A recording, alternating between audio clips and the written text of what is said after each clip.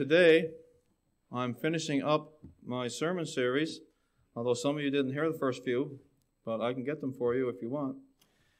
The sermon series on the 7 churches of Revelation. And each church has a message for us today in what we're going through and what we're experiencing and our good points and our bad points, such as it is. Our sermon today is, and if I were to ask you the question, what church is the 7th church of Revelation? Can you just say it to me right away? The church of Laodicea. That's right. And my sermon title today is called Bathtub Believers. Now, you're going to wonder, what on earth does that mean? Bathtub believers. Well, we'll find out. Well, let's invite you to join me now as we bow our heads for another word of prayer. Thank you. Father in heaven, we come to you now as we open your word, as we delve into the 7th church of Revelation, the church of Laodicea.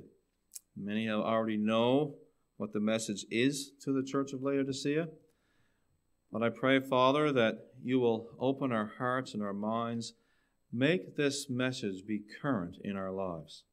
And Father, I ask again that you will speak through me. Remove this weak vessel, that your words will come forth with power and glory and uplifting your name. We pray in Jesus' name. Amen. So today our journey is complete in regards to the 7 churches of Revelation. And we have arrived at our final stopping point along this journey about the church of Laodicea. So right from the get-go, let's open the Word of God. Revelation chapter 3. I invite you to turn there. Revelation chapter 3, and we'll begin at verse 14. And this will lay out for us what exactly God is saying to this church of Laodicea. Are you there?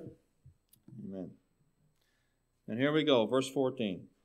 And unto the angel of the church of the Laodiceans write, These things saith the Amen, the faithful and true witness, the beginning of the creation of God. I know thy works, that thou art neither cold nor hot. I would thou were cold or hot. So then, because thou art lukewarm, and neither cold nor hot, I will spew thee out of my mouth.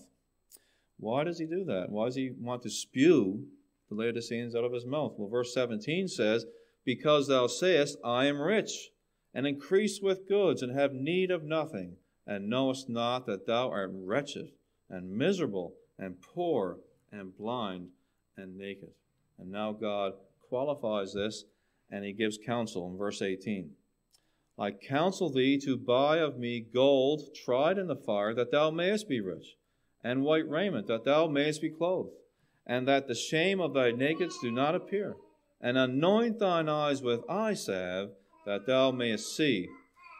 As many as I love, now I like this part, as many as I love I rebuke and chasten. Be zealous therefore, and repent. But he doesn't stop there. Verse 20 says, Behold, I stand at the door, and what does he do? Knocks and knock. If any man hear my voice and open the door, I will come into him and will sup with him, and he with me. Very powerful, very powerful. And I know that if we were to compare the 7 churches of Revelation with the 7 corresponding eras of the Christian church, we would find that the message to the Laodiceans is a message that pertains prophetically to our time period. We are in that time period, the church of Laodicea. And it should come as no surprise, then, that though there may be some who have not read the letter to Laodicea before, yet the words are still very familiar. When I read those words, was it familiar to you? Did you hear them before? I'm sure you did. The rebuke of Jesus against lukewarmness is a common cry today, shouted against the church from both pew and pulpit. People lament. We need to get out of our lethargy, right? We need to get going in Jesus, right?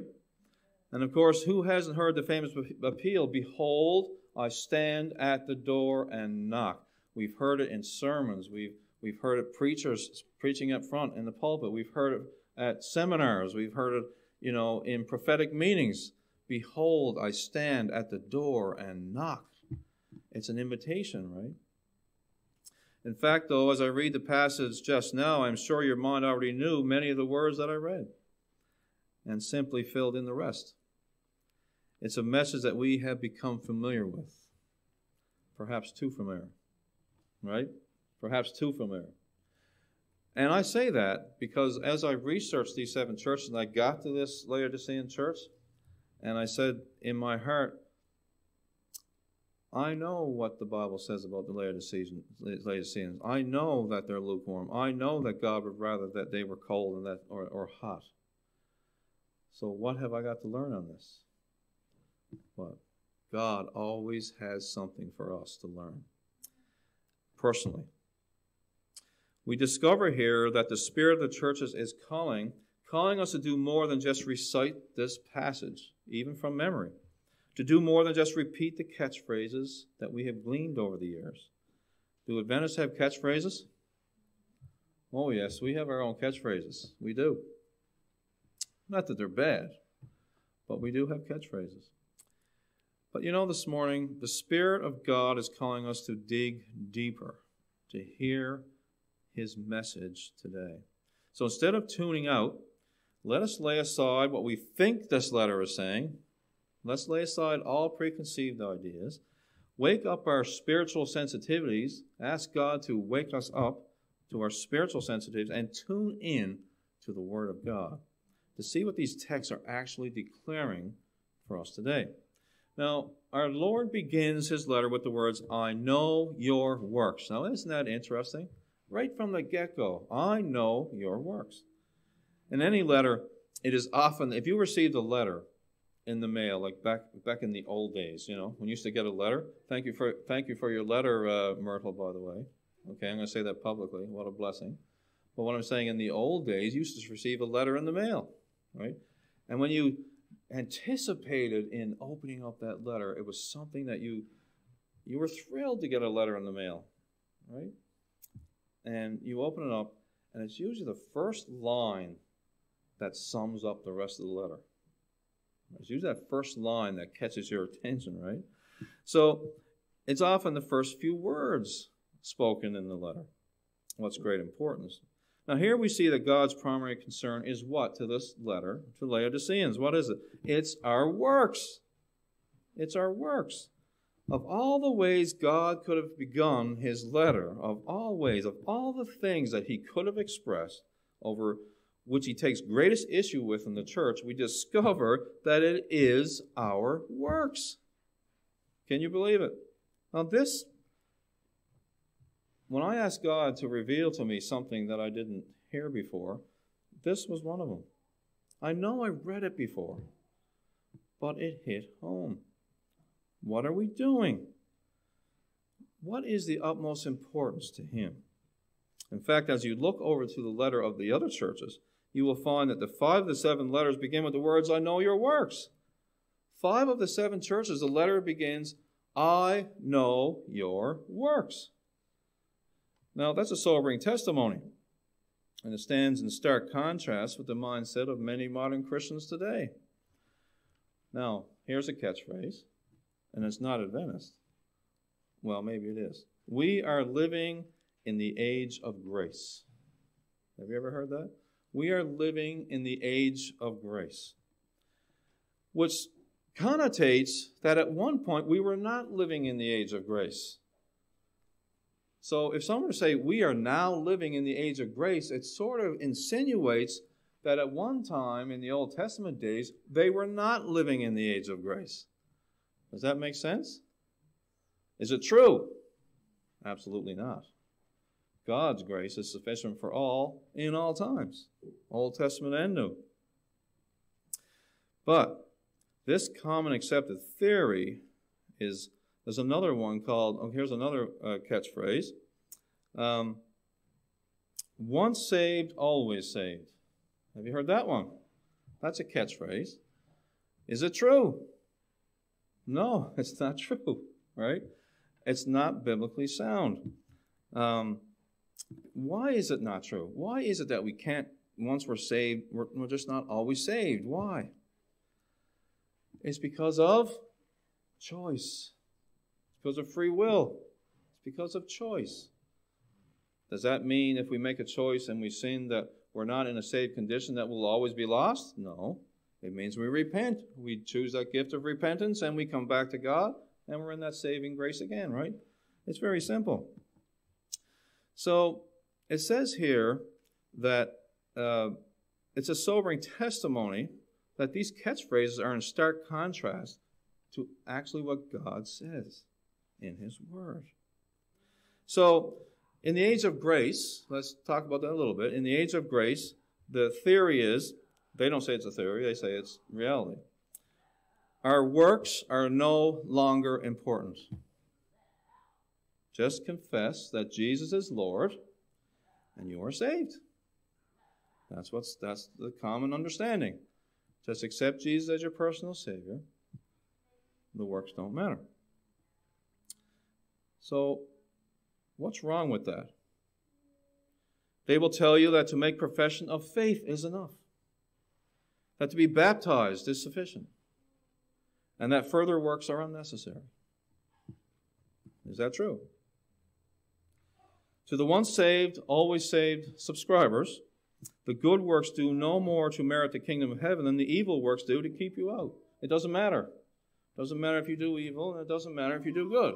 You're still saved. Right? That's the once saved, always saved understanding. I'm not speaking anything new here, am I? No. A young woman once told an evangelist that it doesn't matter that she smokes and drinks and lives with her boyfriend. She professes that Jesus is Lord, and so she's saved. Is that right? But as I studied this message, these messages to all the churches, I discovered that the works of His professed followers are of great significance in God's eyes. So where's the correlation? Where's the balance here? Make no mistake about it. Make no mistake about it. We are not saved by our works. It's clear we're not. We're not saved by our works. We are told that our works do not just make a difference, but to God, our works are the difference. Now, if I were to leave it there would be some people that might be offended, because they might attribute that I'm saying that it's through our works that God saves us, and I'm not saying that. I'm not. Now, let me clarify. Now, I can imagine, that when we talk about works, there are many who say, okay, well, that's legalistic. That's a legalistic form. You're going to be labeled a legalist, because you're advocating works. And that's not what I'm doing. Nowhere in Scripture are we told that we are to work for our salvation. The only work that was needed for our salvation was accomplished on the cross of Calvary over 2,000 years ago by someone more capable than you and I. Now follow me closely. Our works do not save us. You can never do enough. You can never earn your salvation, or even attempt to do so is to render the cross of Jesus Christ useless. So you were to get to heaven because of works. Jesus never had to die. If you could work your way to heaven, Jesus would not have to die. Right? So you don't work your way to heaven.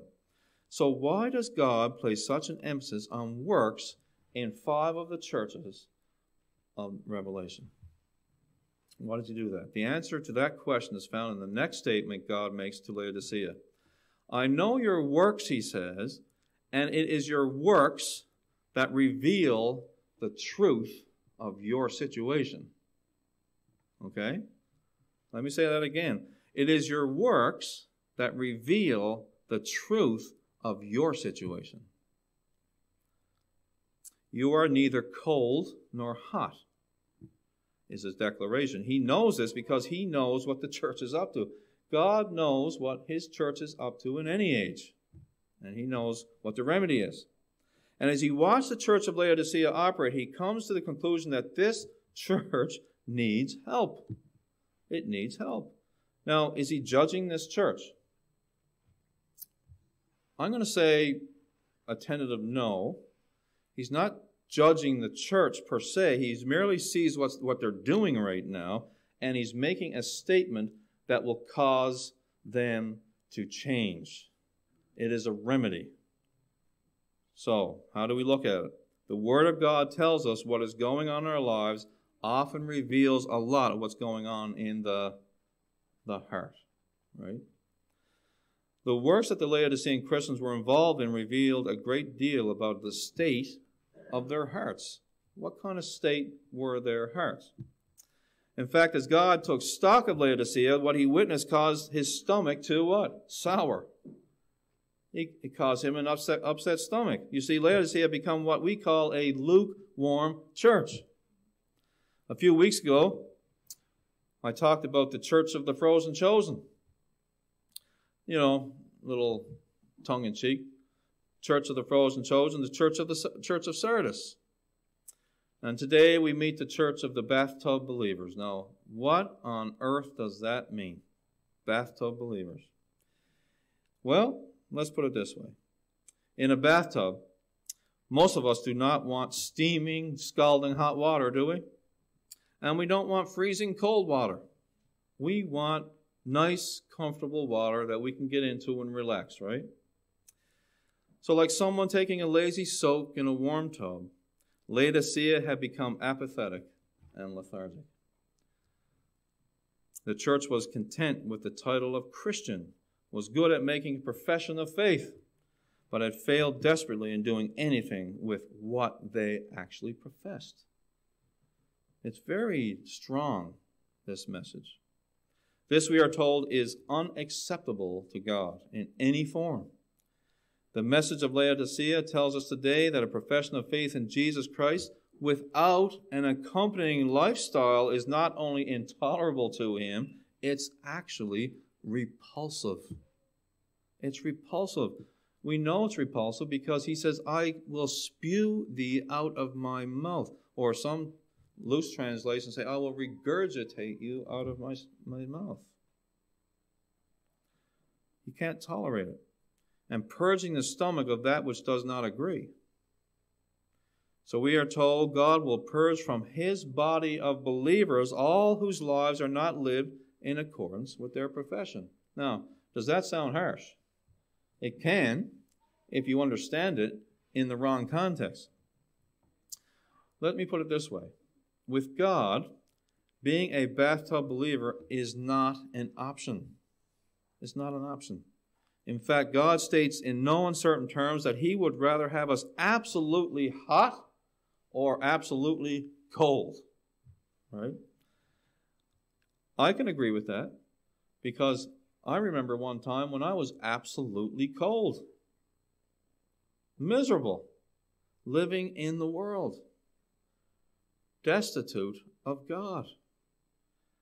But yet, when God brought me to that place where I could look up and finally say, I can't do this without you, Jesus. That's cold coming into his presence. Right? He can work with the cold.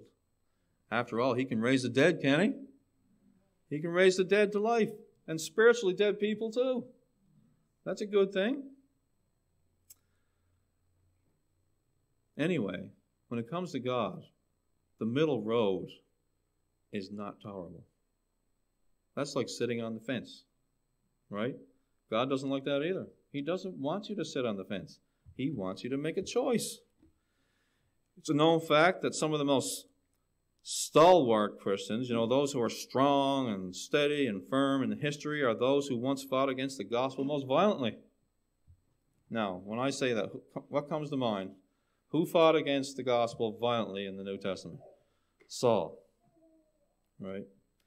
The scripture tells us Saul of Tarsus, a man who wanted to single-handedly wipe Christianity off the map. But somewhere along the way, he came face to face with his Jesus. And once he encountered the amazing grace of God, that same man who fought against the Christian message with every ounce of strength that he had, he now proclaimed it with every ounce of strength that he had. A total 180-degree reversal. And only Jesus Christ can do that. So if you find yourself in the middle ground, there's still hope for you, right? Right? He wants all. He'll take none with him, though, who are lukewarm. Now here is the Jesus that Paul serves. Philippians chapter 2, verse 5 and 8. And I'll read it again. That's our scripture reference this morning. And I encourage you to take home and read that again, prayerfully study it, and see what God reveals to you about it. Philippians chapter 2, starting with verse 5. Let this mind be in you. What mind? Which was also in Christ Jesus. So the mind of Christ.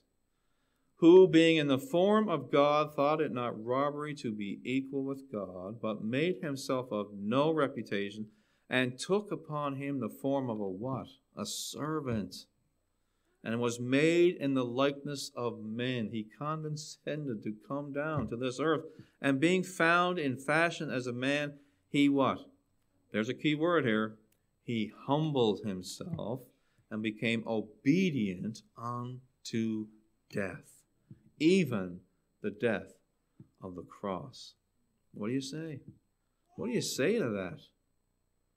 What do you actually say to that?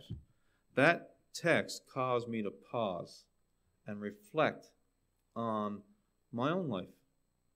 Where was I, or where am I with Jesus? Do I have the mind of Christ? This Bible text is telling me that everyone can have the mind of Christ. Right? It's telling us every single person here or every single person watching can have the mind of Christ. Now, I know I want to serve a Savior like this. This is the kind of Savior I want to serve. There's a powerful reason why Jesus talks so much about works, and it has to do with his ultimate humility. There's a connection. You see, the works are an outward demonstration of the condition of the heart. A humble heart will show forth works. It's almost like a paradox, isn't it? But it's true. And it is also a reflection of their state of mind. Going on in the letter to Laodicea, God explains in verse 17 exactly what their mindset is. Now, we just heard about Jesus' mindset. We just heard about that we can all have the mindset of Jesus. Now, what's the mindset of Laodicea? Revelation 3:17 says, because thou sayest, I am rich, and increased with goods, and have need of nothing, and knowest not that thou art wretched. You don't know that you're miserable. You don't know that you're poor and blind and naked. You don't know your condition. Don't miss the significance of what was just said here. A moment ago, we learned that our works are the outward expression of what's going on in the heart. Laodicea had a problem with a lukewarm attitude toward a Christian lifestyle even. And here in verse 17, we're told why. A literal translation from the Greek would read something like this. You say, I am rich. I have everything. And you can't add anything to what I have. I've got it all. I've got it all. I've got all the faith. I expound upon holy things. And now we hear the words, I am rich. We often think in terms of material wealth, don't we? We talk about richness, material wealth, money and other possessions. However, the wealth being spoken of here is a far different nature than mere silver or gold. To understand what kind of wealth we're talking about here, we need to go over to the book of Colossians. So if you want to turn there, you can, or you can write it down. Colossians chapter 2, the second chapter of Colossians, and we're going to start with verse 1. So Colossians chapter 2, and starting with verse 1, the Bible says this. Verse 1, for I would that ye knew what great conflict I have for you. Wow. Now he's telling us we're going to have a great conflict.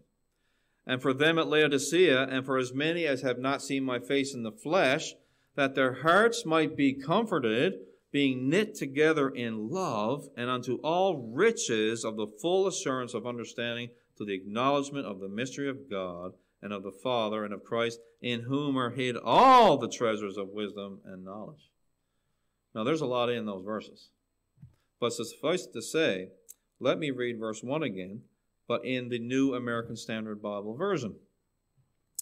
For I want you to know how great a struggle I have in your behalf and for those who are at Laodicea. God is struggling with these people.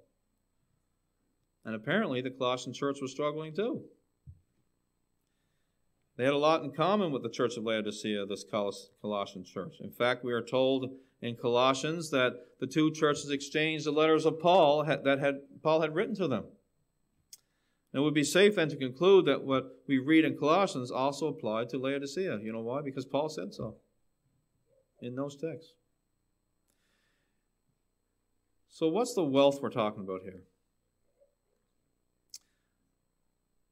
As we read in Colossians chapter 2, is that the wealth that they were given was not found in silver or gold, but in the full assurance of understanding.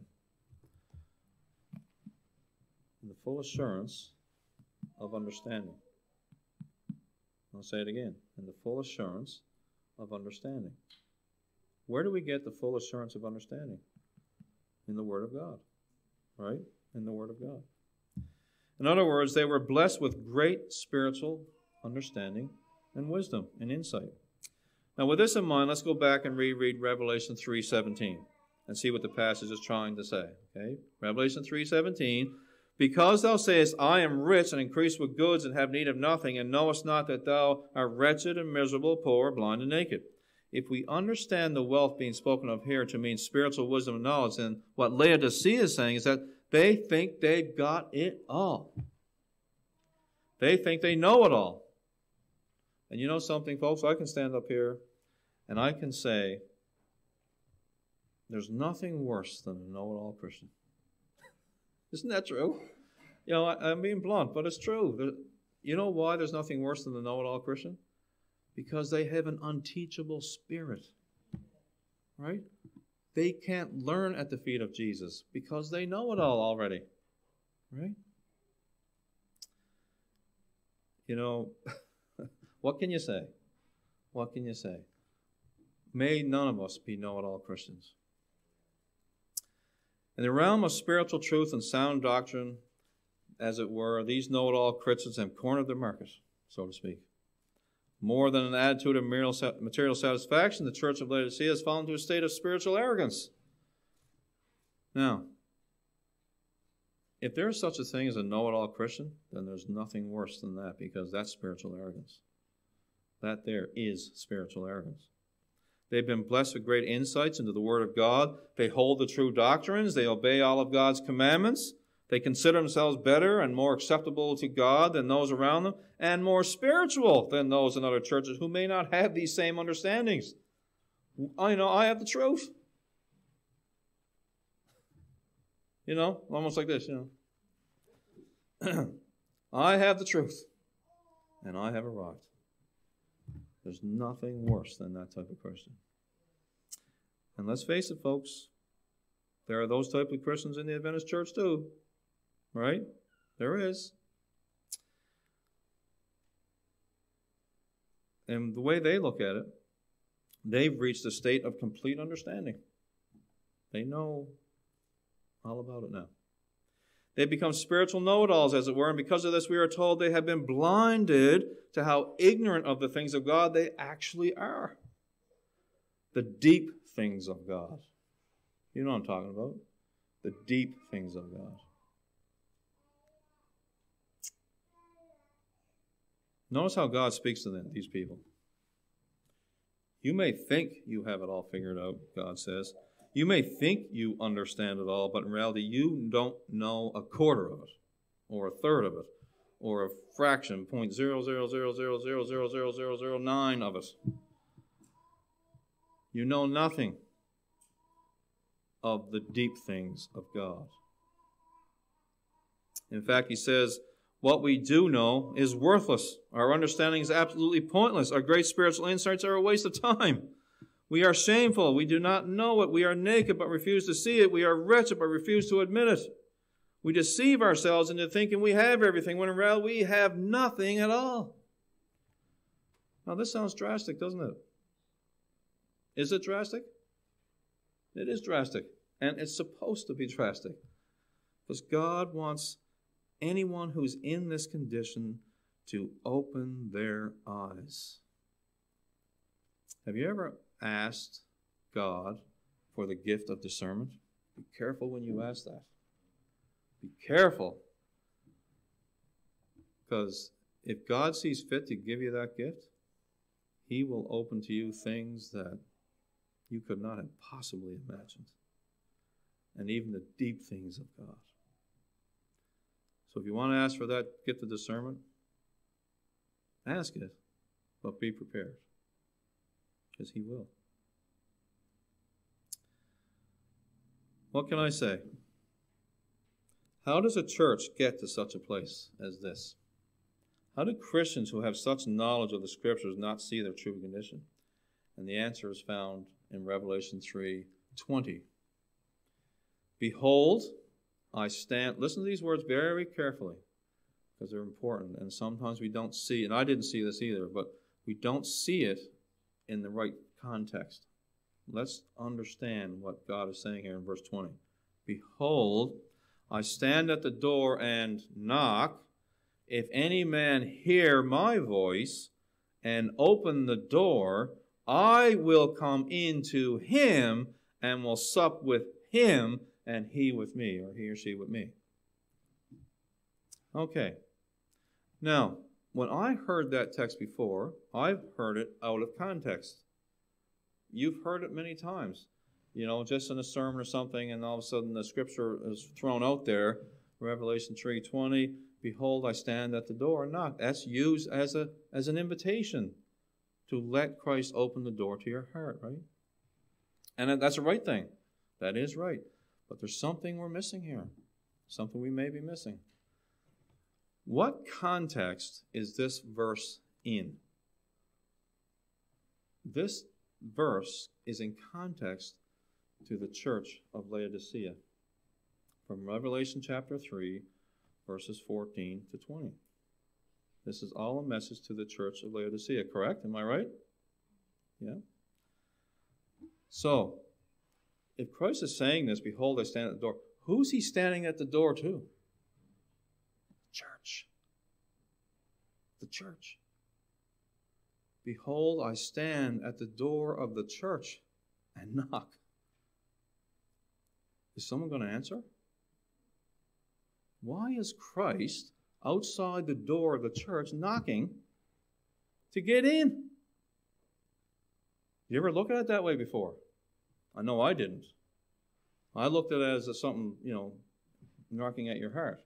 And He is. But there's another context here. This is spoken to the church of Laodicea. They had basically become lethargic enough that Christ wasn't even in the picture anymore.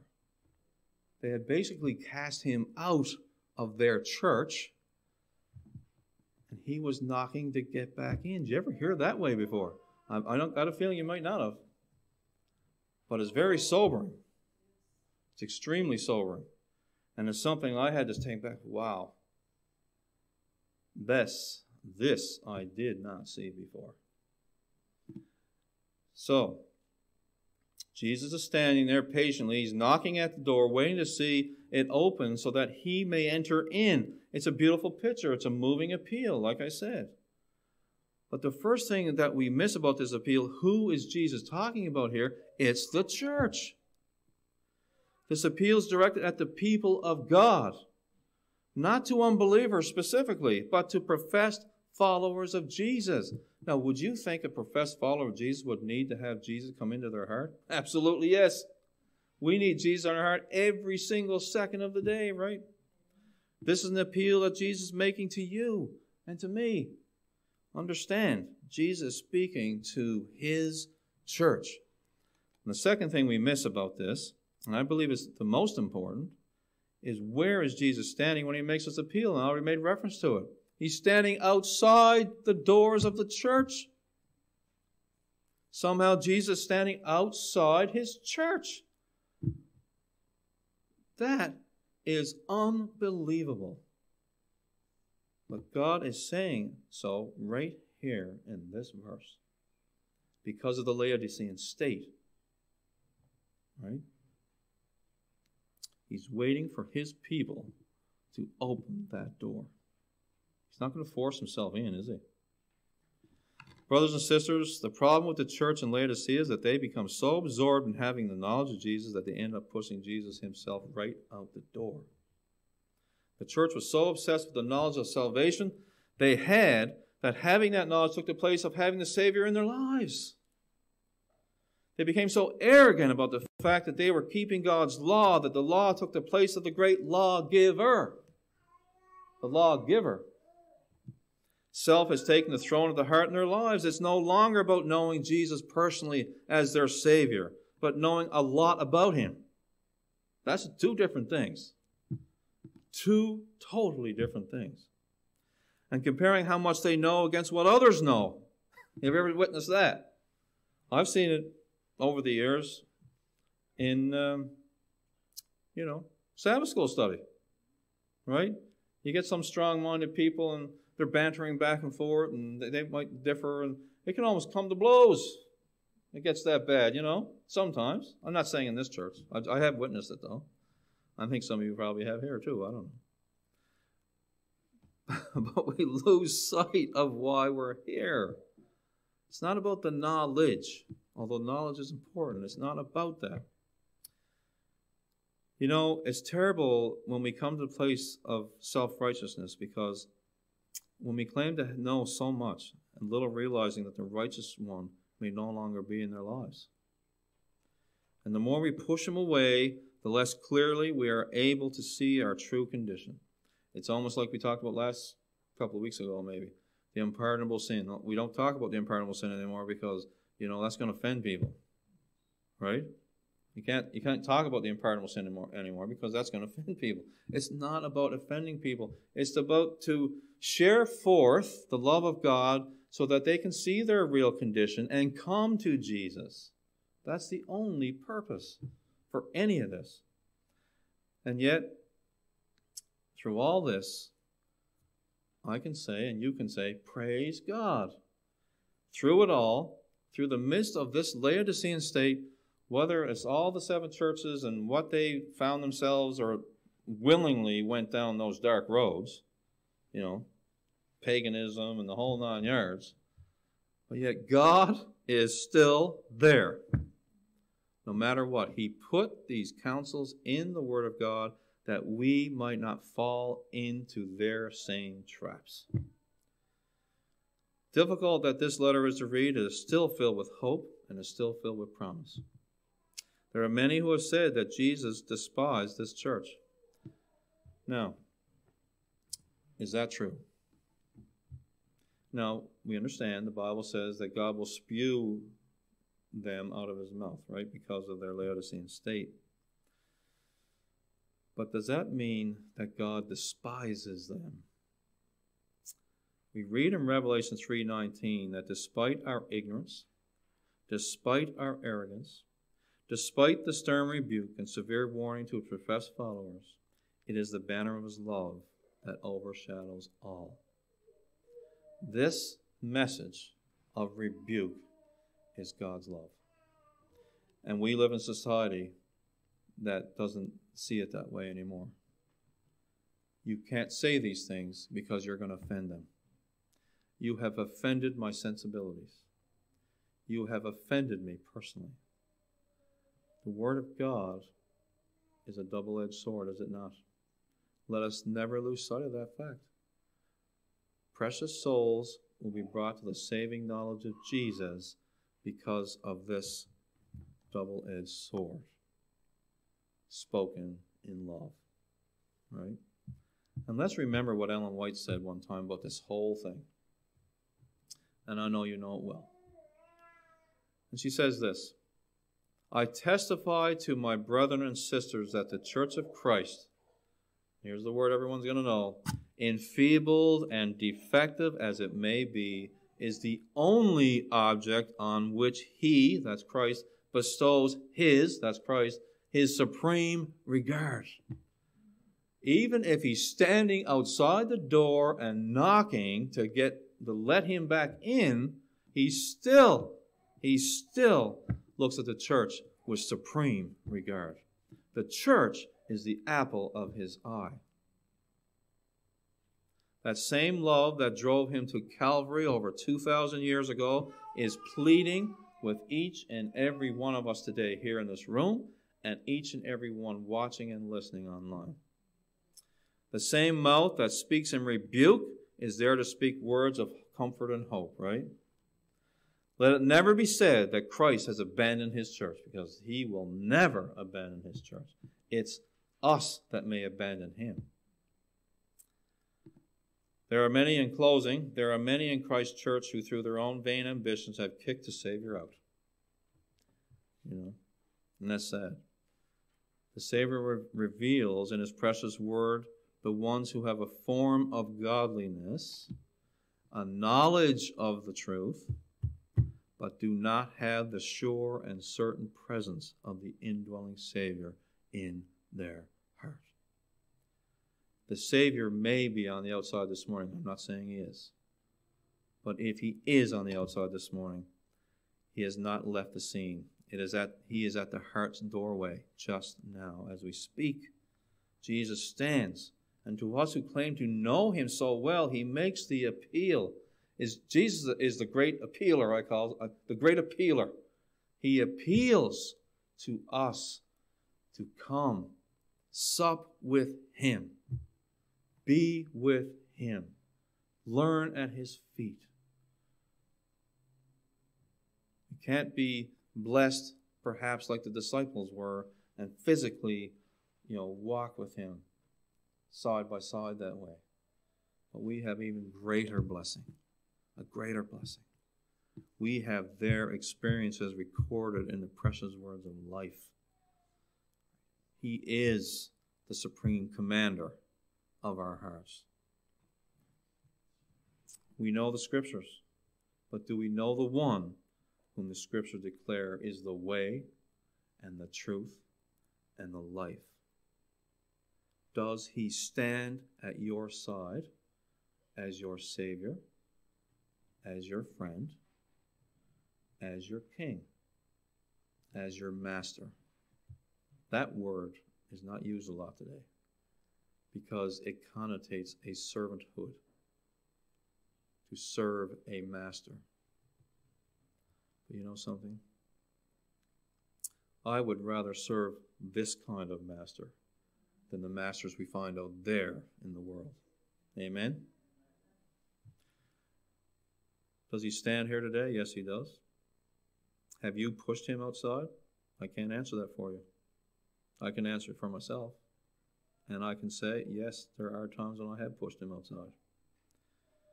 But if we honestly reflect on a relationship with this Savior we're talking about here, we see that there may be times that we have pushed him outside. I'm going to go be bold and say, you know something? I don't believe there's anyone in this particular church or any Adventist church that advocates, the Word of God and the truth. There is someone, somewhere, that has pushed Jesus out the door. There is. You want to just look at the law of averages, but it's true. So what are we going to do about it? Well, the good news, so is this message good news? I hope it is. But there's good news here, and you know what it is? It's not too late. That's the good news. It's not too late. There's still time to let Jesus back in. And you may have a wonderful experience with Jesus. I'm not saying that. But can you have an even more wonderful experience in Jesus? You certainly can. The deep things of God. Remember that. The deep things of God. That would be a good sermon. The deep things of God. There's still time to accept Jesus as your personal Savior. And I will say this again. I said it one time before, many times before. These are the final words. There is still time to serve a risen Savior.